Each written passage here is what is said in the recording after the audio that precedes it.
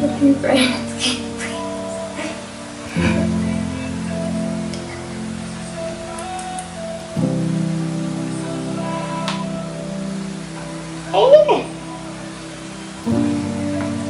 Oh my goodness. Face the camera. Oh, did you get that? Okay, perfect.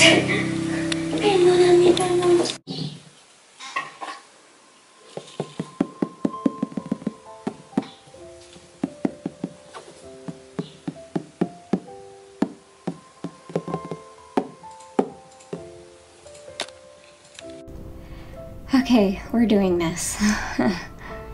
Okay. I don't think that there's ever gonna be a real way for me to know what the right way to come back to this channel is, but I guess this is it. And I just want to explain a few things.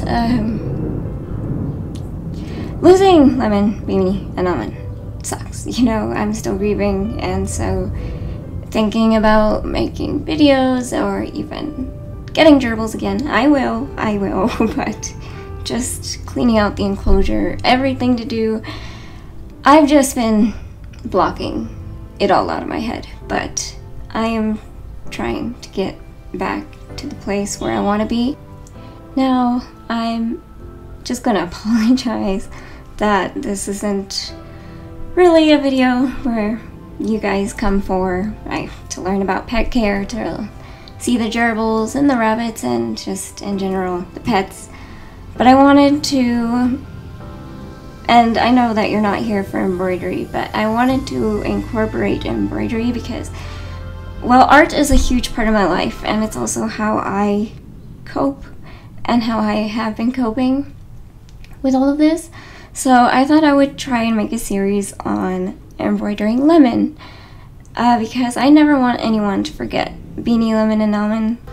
For this video, I'm going to tell you a lot about what I'm doing here, so you can still follow along, even if you don't really know anything about embroidery. I'm really bad at finishing projects, so I hope that I continue this one, but I also want to talk a lot about Lemon, and so that you get to know Lemon even more than was shown in the videos that I made of them, because Lemon is a lot more than just a few minutes of the videos that she's been in, and I think everyone deserves to know the amazingness of Lemon and all the gerbils, and I will get to that.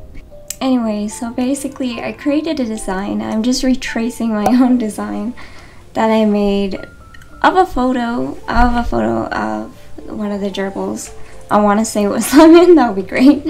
I can't remember, but just retracing it to make the lines smoother, and then I'm using a new item that I recently purchased and I like a lot. It's a Cricut Easy Press Mini. It's basically a really small ceramic iron made for crafts so that you can transfer images and transfer different things, or just smooth out things with multiple crafts. In this case, I'm going to be transferring the image of the drawing I made of Lemon, and I'm going to be transferring it to fabric so that I can embroider over it, because having a reference when you're embroidering is practically necessary, because otherwise all your proportions are just going to, if you try to do it just by eye, I mean, some people do it amazingly. My first gerbil embroidery, and my first embroidery project at all, I did by eye, and you can kind of see lots of mistakes anatomy-wise, but I also quickly want to apologize for the exposure, making it impossible for you to see the wrinkles in the fabric, because I thought it would be super satisfying to have it be shown, the iron smoothing out those wrinkles, but here we are with my many mistakes.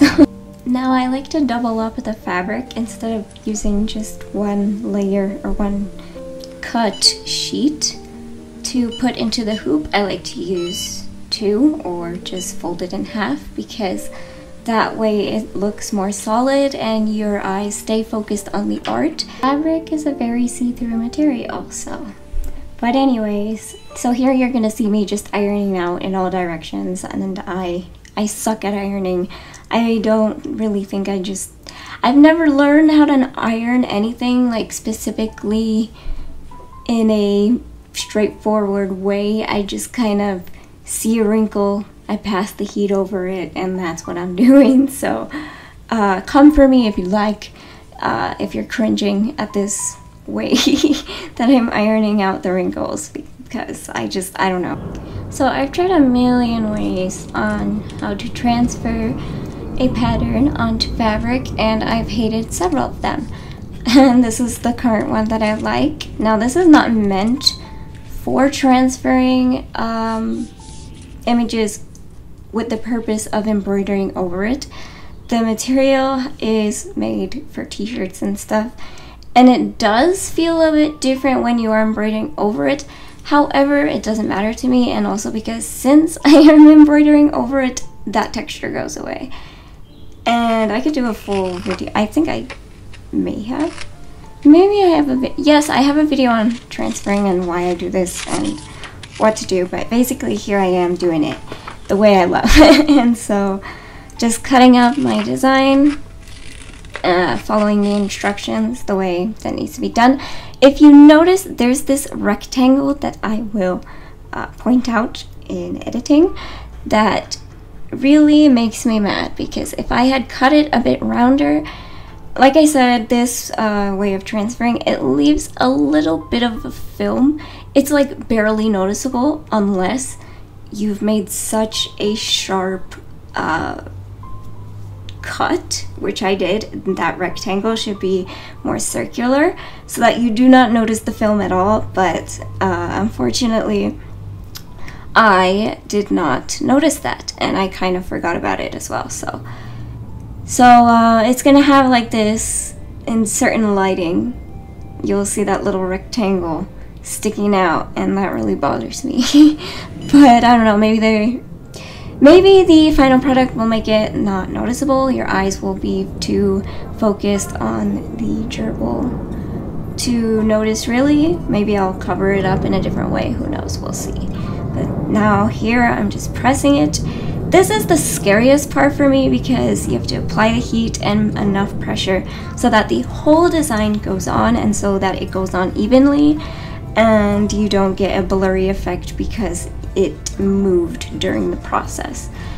Luckily, that did not happen for me. However, I designed this using just a regular pencil tool on the iPad, and I wish that I used the pen tool because it is kind of light, and in real life it's not that big of a deal. And since the lines aren't thin on purpose, I like the size of the lines, but I wish they were darker. But you live and you learn. That's what happened. And this part was supposed to be so satisfying, but once again, the exposure, you can't see me peeling and reviewing the design properly. And also it didn't come out in just one go, so I'm just failing all over the place. But no line was left behind, so it was a success. No fabric had to be wasted, at least. And so here I'm just, again, one of the techniques to remove the film that the transfer paper kind of gives is to take a regular piece of paper. I just kind of used the printer paper that I used to center the image so that I could place it in the hoop correctly, and just start ironing over it, and it takes off some of that film. And in the end, finally, we get to put it in the beautiful hoop before we begin the whole real, true process of creating lemon. And I'm really excited about it. I'm crying. I'm going to be crying a lot off camera, or at least muted while I'm doing this. Even editing this video and making the design, oh my god, it was so hard because it's just a lot, you know, memories.